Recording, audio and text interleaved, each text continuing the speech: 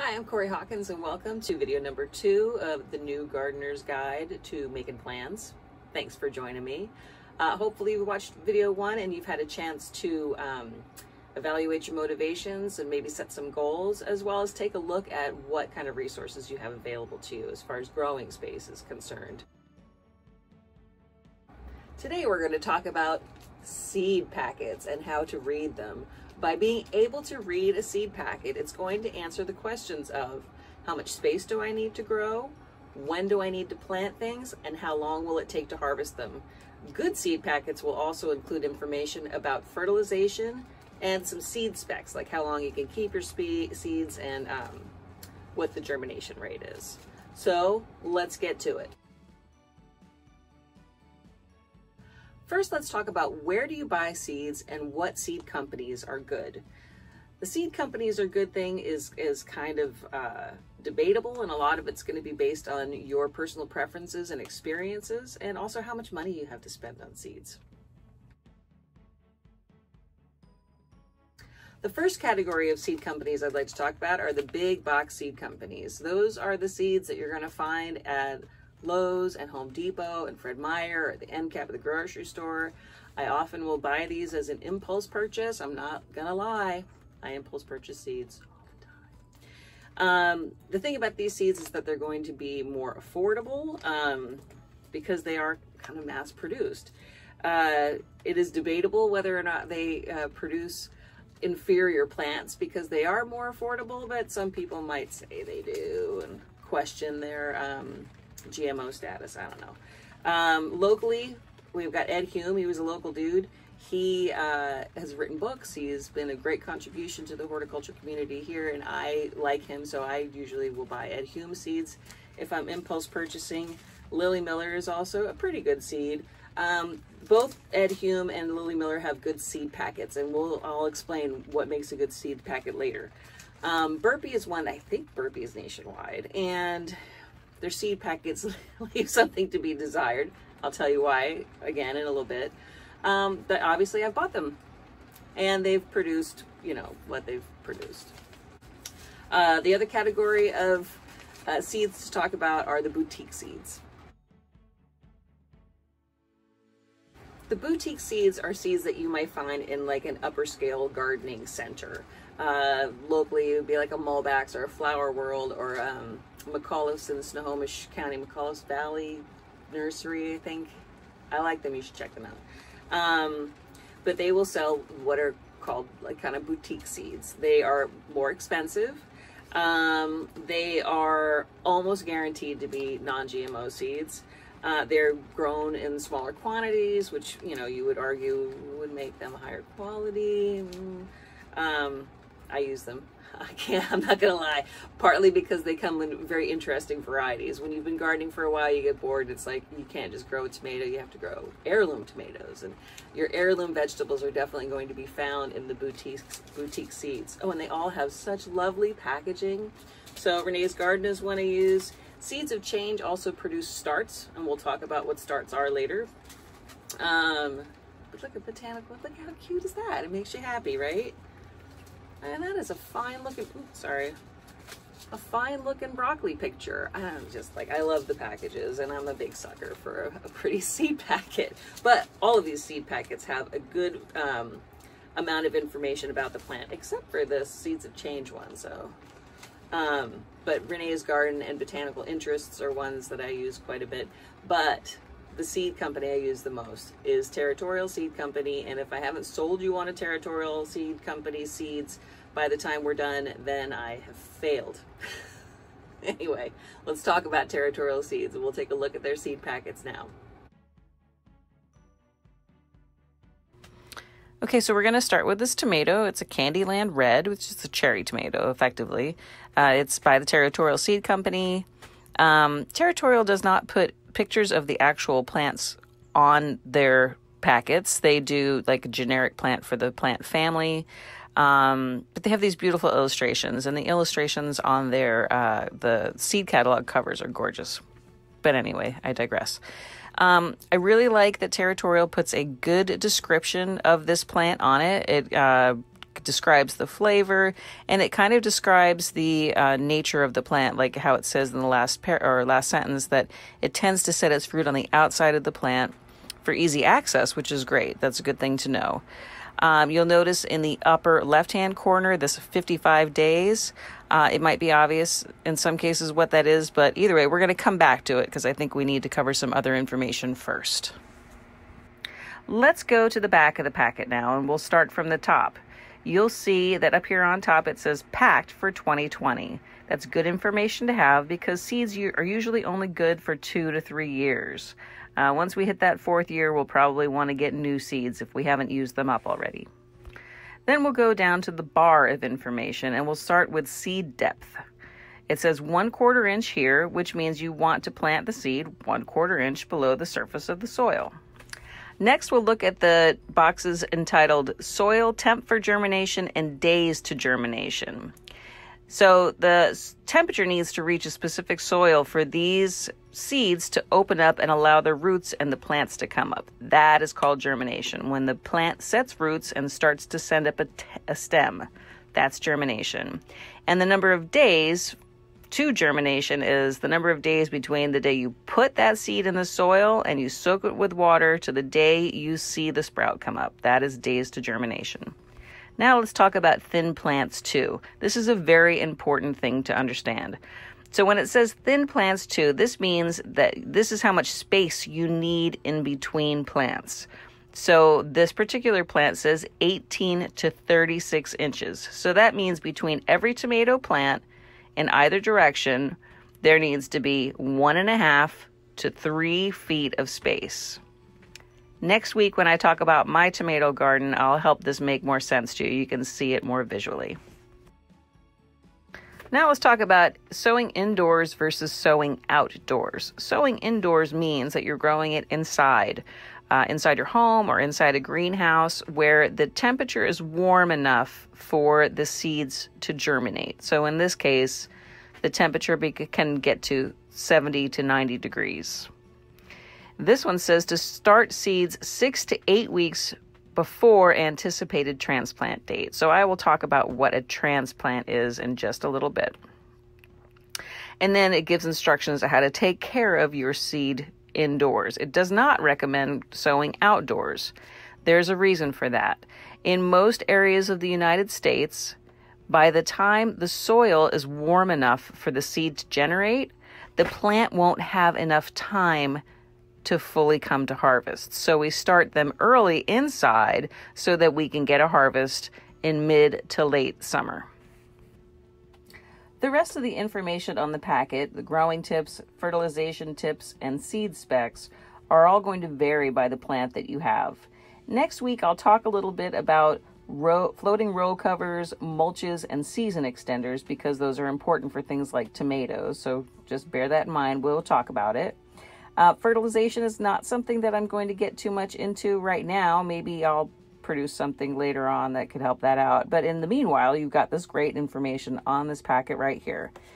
As far as seed specs go, you can see the minimum germination standard is 80%. That means 8 out of every 10 seeds that you plant will germinate.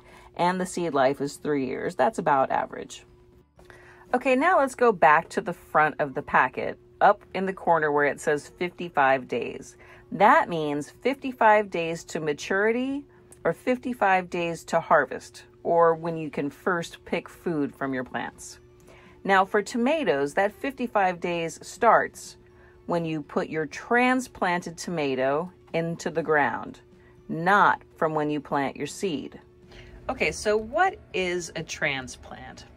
A transplant is a plant where the seed has germinated and has grown to the point where it can be moved outdoors. The size of the plant is important in making that decision, and the temperature outside will make a difference there. So these plants are tomatoes, these ones here, and you can see that this plant has 2 different types of leaves. This leaf is what's called a seed leaf, and it looks very similar in shape to the seed that was planted here for this tomato. And then there's these leaves, which are its true leaves. So for myself, when I am to transfer or transplant a plant outside, I want to make sure that the plant has at least 2 sets of true leaves. That's just me. For tomatoes, another very important factor is the temperature it is outside. So I won't put my tomatoes out until the beginning of May, when it is consistently 50 degrees or warmer in the nighttime. So that's what I would consider a tomato transplant. I want to take you over here, look at these zucchinis real quick. These zucchinis were planted at the same time, but zucchinis are very prolific plants. They grow very quickly. You can see with these, this is the seed leaf. It just looks like a very large version of the seed that was planted. And then these are its true leaves. And you can see that it's got its second set of true leaves coming up. But because of the size and the bulk of this plant, I would be willing to put it outside at this size, but the temperature for me is still too cool. We need to get a little bit warmer, and I'll probably hang on to these for another 2 to 3 weeks. Okay, I've picked a handful of plants that I'm going to go over the seed packets with you and show you how I would glean information from these. So this first one is a carrot. From the front of the pack, it's a good description there. I can tell that it's 55 days to maturity and the plant size is 7 to 8 inches. That to me is the most important information.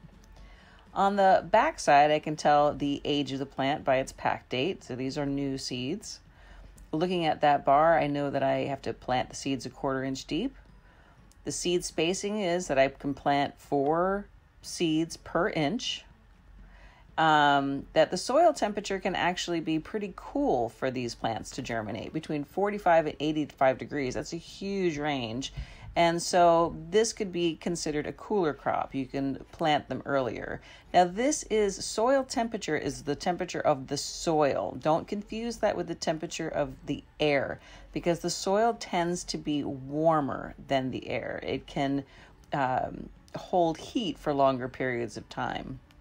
So yeah, you can use a thermometer to check the soil temperature, but even right now, it's the beginning of April in the Pacific Northwest. It is perfectly fine for you to plant seeds for carrots right now. This shows days to germination is 6 to 21 days, and to thin plants from 1 to 3 inches. Now let's talk about what thinning plants means. Okay, what is thinning and why do we do it? Why is it necessary? So thinning is when you have too many seeds that have germinated and sprouted in one space where this cannot sustain that many plants. It just, one of these plants is going to become dominant, and you can see that actually happening in this case. This is the plant that's going to survive. So why did I plant 2 seeds in here? Well, first we have the germination rate. So if I put 1 seed in every pot, there's a good chance that I'd have 2 empty pots based on an 80% germination rate. So now I know if I plant 2 seeds in each pot, there's going to be at least 1 plant per pot. Now with tomato plants, I can thin them by actually digging them up, and I don't want to do it right now, but you dig them up and very gently pull them apart, and then I could plant these in 2 separate pots. Now I've done that with these over here, and you can see these are the same age as these, but because I have given them their own pots and I've also fertilized them, they've gotten much bigger. So, and the same will happen for these. So I will take these apart soon and put them in their own pots. But there are certain plants that you can't do that with. Now, I don't have an example of it right now, but a lot of root vegetables like carrots you can't really thin them by pulling them up, the roots apart and replanting them. So for carrots, what I would do is I would choose what I thought to be the puniest of the 2 and thin them by cutting. So I would actually cut that plant off, because yeah, root vegetables, if you pull the root up and then you replant it, it just does not work the same way as it would with like a tomato or a zucchini. So I've got 2 zucchinis coming up here, and these will eventually get their own pots. I've got some peppers. These are little peppers. These are cabbages. These need to be, this one might get pulled up, but these need to be, I'm just going to put these straight into the ground here in the next week or so, because these are cooler crops. They can stand being outside better at this temperature. And Yeah. Oh, here, one more thing I'll show you. Look at these. I've got some snap peas growing. These were grown at the same time. They were planted at the same time as my tomatoes, but snap peas grow very quickly, which makes them great. I mean, they will produce peas very quickly and everybody loves that. So anyway, there's a couple looking at some plants in there.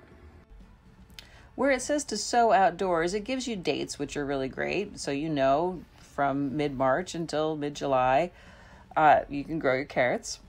And it also says that the carrots are slow and erratic to germinate, which is very accurate. You can plant a row of carrots, or I've had the experience where, you know, a couple come up right away, and then a couple more come up a week later, and then a couple more, you know, and sometimes it takes, in my experience, longer than 21 days for the carrots to germinate. Then we have this great growing tip. It says till or spade the bed deeply, 12 to 16 inches, to allow roots to elongate and develop to their full size. So if the ground that you're planting your carrots on is too solid, it'll stunt the growth of your carrots. They need to be able to grow to, at least this one is 7 to 8 inches. But it also will have a tap root, which is just a long skinny root. You can see it in the drawings of the carrots there, that will go down much further than 7 to 8 inches. So it's important to make sure that your soil is loose and that your plant has the ability to grow very deeply.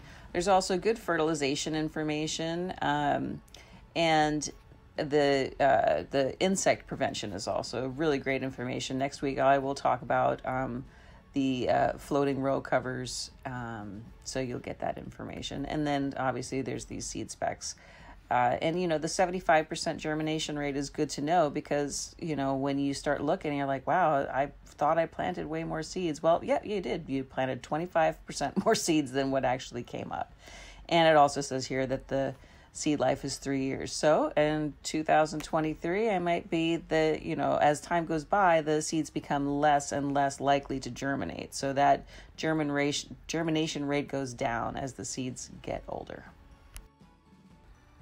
All right, let's take a look at this cucumber. What's the first thing I notice on the front of this packet? Well, I noticed the 51 days to harvest because I like plants that are able to harvest quickly. That means you're going to get more out of them in a growing season, which is great. It's also a big plant. 12 to 13 inches is a nice big cucumber. What I noticed from the back is it was packed in 2020. It's a brand new plant, or a brand new packet. The seed planting depth is 1/2 inch, mostly because it's a very large seed. The seed spacing, and then you also see over the thin plants too, refers to hills. I don't grow mine in hills.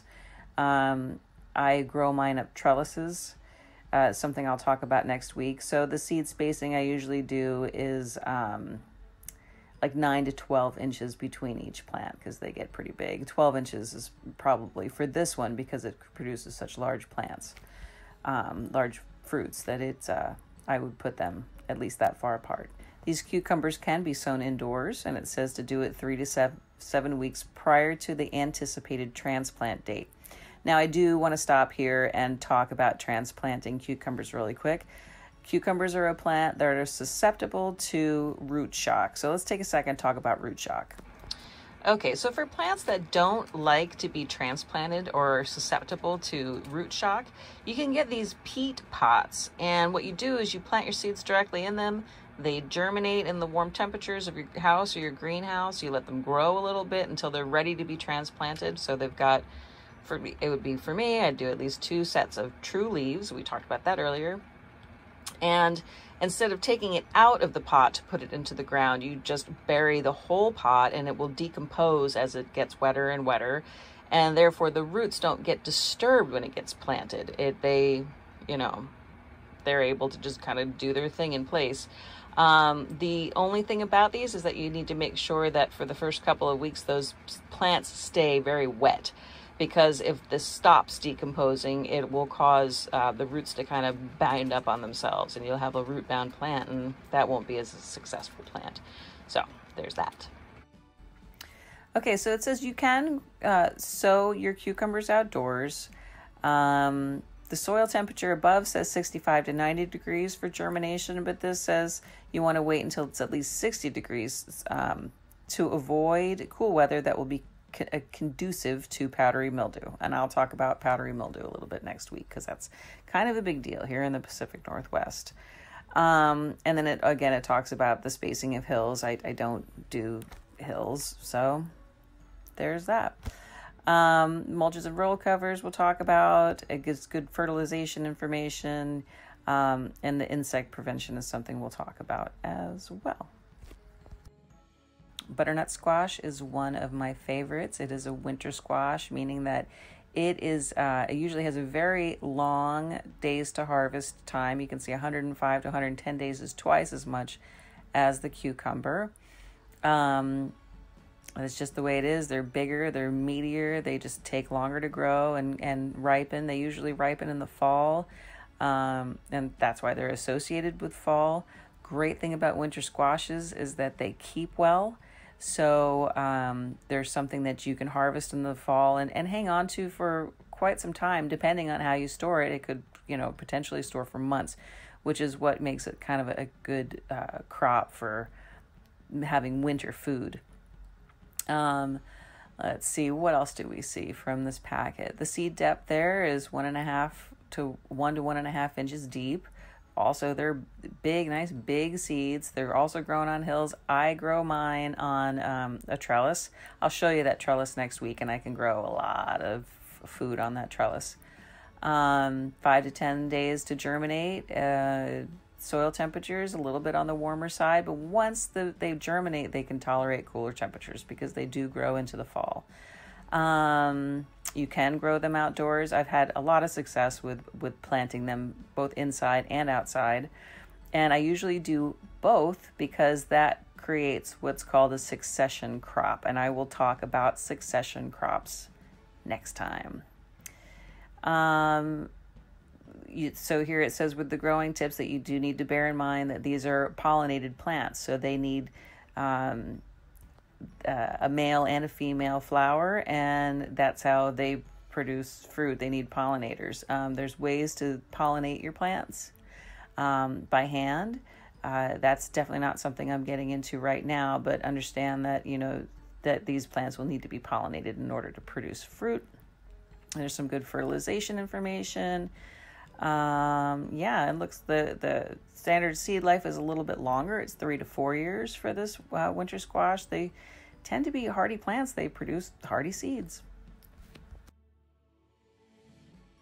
Okay, so here we have an arugula, and I'm just going to use this as an example for a leafy green because most leafy greens grow very similarly, except for kale, but arugulas and lettuces are going to kind of look the same. But arugulas, it's a little spicy green and it's delicious. Anyway, so what do I get from looking at this packet? It's a very quick time from seed to harvest. So this is a direct sow plant for the most part. You can start them indoors. There's information about that we'll talk about in a second. But these you consider from the time you put them in the dirt until the time they are harvestable is 30 to 40 days. That's really quick. Contrary to what you might think, when you harvest leafy greens, you don't necessarily pull up the whole plant. You just start cutting off the outer plants. And as long as it doesn't get warm enough or the circumstances don't arise so that plant wants to go to seed, which is a whole video onto itself, I suppose, that plant will continue to produce leaves for quite some time. So that's one of the things that makes leafy greens real great, is that you can just keep cutting off the leaves and making yourself one salad at a time, and that plant will keep producing for a long period of time. Okay, what do we see? Their seed depth is 1/4 to 1/2 inch. These are very small seeds. Talk about seed spacing below. 50 to 70 degrees for germination. So it's on the cooler end of the germination scale. So you could probably put your seeds out for arugula right now. 2 to 15 days to germination, and then you thin plants. Every 6 to 12 inches. So sowing indoors, I always laugh when I see that they put the sterile seed mix. hardcore gardeners use sterile seed mix. I just use dirt. Maybe that affects how well my plants come out, but they're fine. And so it gives you instructions there on how to start them indoors and bring them outside. I have some of that happening in my greenhouse now with butter lettuce and romaine. And then it gives you the information for sowing outdoors. Yeah. And it says under growing tips at the very last sentence, sow every couple of weeks for a continuous supply of young plants. That's called succession planting, and we'll talk about that. And yeah, so there's a little arugula for you. Okay, so this last plant we're going to talk about is a zucchini. I love a zucchini. It's a summer squash as opposed to a winter squash. Its days to harvest are quite a bit faster than the butternut squash we talked about earlier. And so we see it's 50 days. Zucchinis are mostly transplanted, so that's 50 days from the transplant date to harvest. You can see on the back there, the seed depth is similar, 1 to 1.5 inches, because it's a big seed. Again, I don't use hills, so I looked down where it says sowing outdoors, and it says space plants 3 to 5 feet apart in a row. Now that is what I would do. I usually do mine about 3 feet apart. Zucchinis can be very large plants. Their soil temp for germination is 65 to 85 degrees, so it's in the mid-range. It's not warm, it's not cool, it's kind of a mid-range deal. My zucchinis, I planted these Emerald Delights in my greenhouse. They came up seriously in 3 days. They were so fast. Yeah, these are also plants that are going to require pollination. If you find that you don't have much for pollinators, you might need to look up how to pollinate by hand. This does give bee attracting flowers that you can plant. I always have borage in my garden because I think it's pretty cool. Yeah, so I think that everybody should be growing zucchini this year because it's a highly prolific plant. And the Snohomish Food Bank says there's no such thing as too much zucchini, but I can grow too much zucchini and now they can have it. So there is that. Okay, so why do I choose Territorial Seeds? Primarily because of the packet. I know that every time I buy seeds from Territorial, they're going to come in a packet that's going to give me all of the information I need to successfully grow that plant. So that's a primary reason. Another reason is my experience with them, is that they usually perform better than expected. So this year I grew tomatoes. So far I've grown 4 varieties of their tomatoes, and I've gotten 100% germination rate on all but one of them, and that one was 90%. And what they say you could expect is 80%. So I got better than what they said I could expect, and that has been my experience with them for years. I also know from experience that they create, the seeds produce healthy, strong plants that are productive and consistent. So it's not like I plant seeds, I get 4 come up and one of them is good and the other one isn't. I mean, they're all very consistent, very productive, very healthy plants. Another reason I choose them is because their website has got a ton of really good information, and it's very user-friendly, and I like that. I think that it's generous of them to create that information. A lot of seed companies do have that on their website, so I mean, not just Territorial, many seed companies' websites can be a wealth of information for you. But I like Territorials, and I like their customer service. One time I had a $120 order that didn't show up, and I was like, well, you know, the delivery thing says it showed up and I didn't get it. And they were like, okay, well, we'll send you more, $120 more. Well, it turns out a couple months later I found out that that package had been stolen, and I'm sure whoever stole it, that young lady, I know she got caught, was like, what am I going to do with 100? She probably thought it was just crap. She didn't realize $120 worth of seeds. But I digress. I say that to say their customer service just was like, all right, you say you didn't get it, here's more. So anyway, so that's why I choose them. But there are plenty of other really good seed companies out there. Feel free to explore and have fun, and just, you know, make note when you use them. Like, oh, I planted 4 seeds and only 1 came up. Or oh, when I use that, their plants are kind of puny, or oh my God, their plants are huge and luscious. So just think for yourself and figure it out. But if you don't want to do that, then you should just use Territorial. Okay, so now you've got all that information about seeds. You may be thinking, I don't have any place to start seeds. Okay, the things that you can sow outdoors to begin with, like, you know, the lettuces and the carrots and root vegetables, that's great. You just put them outdoors, but maybe you don't have a place to start your tomatoes. That's fine. You can buy starts. The thing that you have to become concerned about when you buy starts is who are you buying these starts from? Because seeds, generally, if they're non-GMO, they're going to produce a nutritious, chemical-free plant. If they have been started by another company, you don't know what they've put in their fertilizers, you don't know what kind of pesticides that they've used, because greenhouses can be a petri dish of bugs and pests and molds and all kinds of stuff. So that's something to take into consideration. So you want to look for things that are organic. You know, if you can buy from, probably the boutique shops are going to have nicer starts, or healthier, more organic, things of that nature. So that's just something to keep in mind. But it definitely, if you can't start seeds of your own, just get starts. There's nothing wrong with that. Okay, well, I think that's enough information for one day. Here is all of what you know now. So you figured out what your motivation is, what your goals are. You've taken a look at what your available land resources are. Now you have a good idea of what you want to plant, and you can start to think about how much space am I going to need for that? How many tomato plants do I want? How many cucumber plants do I want? How many of this or that or the other thing? And now you can start to determine either how much space you need, or given the space you have, what can you grow? So you've got the information to figure that out. Next week, I'm going to talk more about where you know, the containers for your garden, raised beds versus containers versus straight in the soil.